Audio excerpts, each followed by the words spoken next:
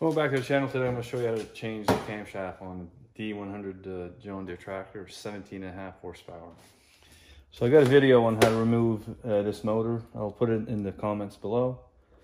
If this turns over and locks up and your valve are good, what it is this decompression bump here. It let go on your camshaft inside. So we're going to take this motor apart, change the camshaft. Drain the oil out of it a little bit here. Alright, drain most of the oil out of it. And turn the motor upside down. A couple volts here. This 1/2-inch socket.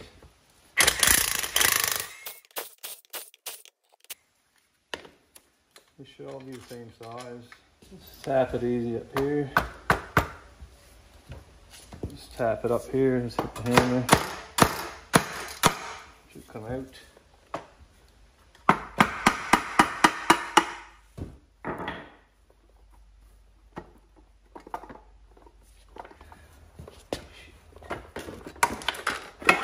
There you go. There's your governor. Slack off these valves here so I can take the camshaft out. Take the rods off. The steel one is for the exhaust one. Alright, this camshaft should just come right out. As you can see, the lever's gone out of the camshaft. It's in there somewhere. And I'm going to turn over the motor upside down here. Drain the rest of the oil.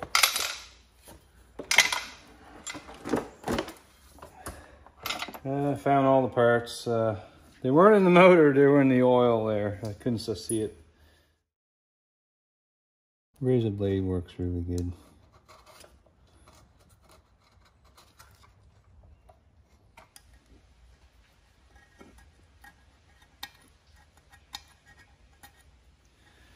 Alright, I cleaned the gasket. This did a real good job. Let's just put the brake cleaner in here.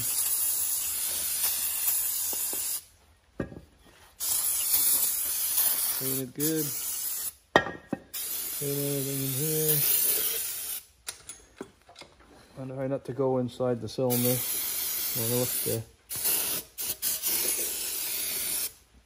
A little compressed air in here.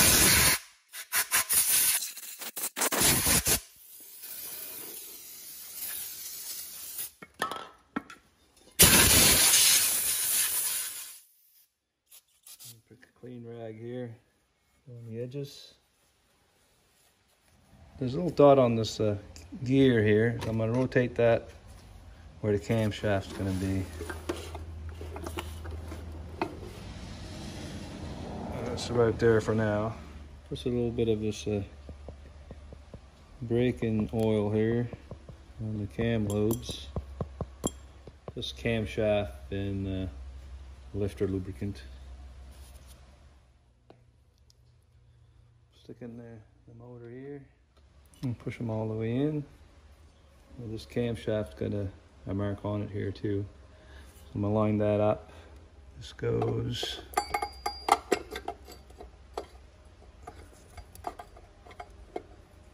just like that. 2 dots line up.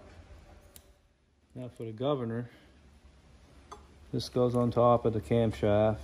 This pin goes right against the governor shaft right here. So I'll put that right there.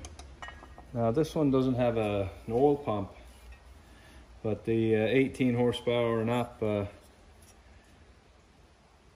this gear here will turn a pump. So there'll be a cover right here. Take cover off, take this pin out, and put the pin in after you put this cover back on. Of the silicone, not much, just a hair around these bolts everywhere. I don't want it to leak. Just a little bit, and I'm gonna run my finger here on the inside, so make sure there's none on the inside here. I'll put a little bit here on the motor.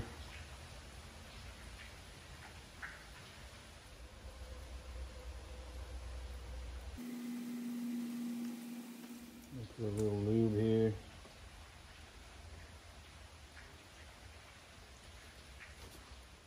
This a good time to change the seal. This here, the lip, it looks really good. I'm going to reuse it.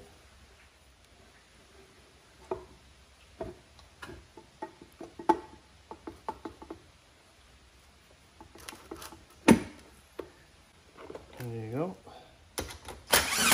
A crisscross pattern.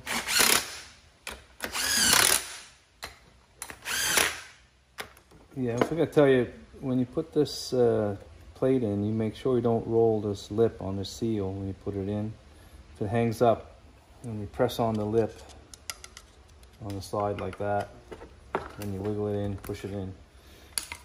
We torque these to about 300 inch-pounds or 25 foot-pounds.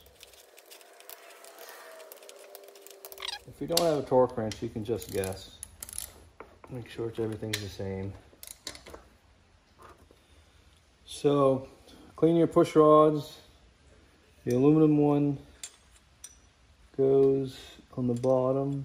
Make sure it's in the lifter back down there. So the steel one goes on top for the exhaust. Yeah. Tighten these down.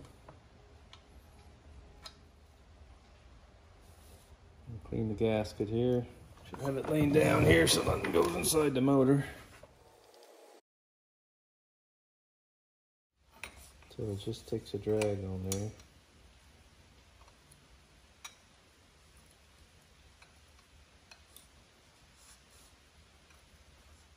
Okay, I'm going to set the intake. So there's a nice drag on it. Now we can see the compression bump here. You'll see it here in a minute. Okay, watch this bump here. Up all the way, and it goes back down right there. See it? Exhaust. It's gonna go all the way up and back down right there. See it? Now that's the decompression bump that we need. It's working there. Now let's put a little silicone here. Just gasket maker.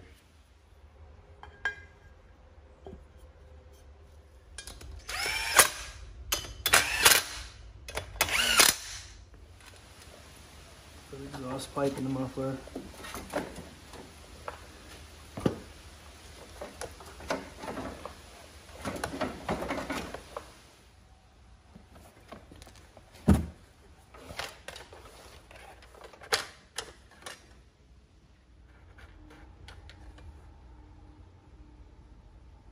A little bit more.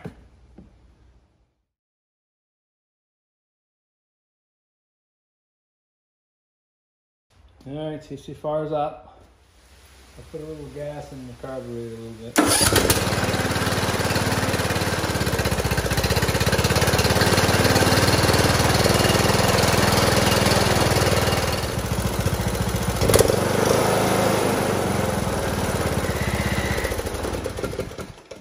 All right, that's running good there now.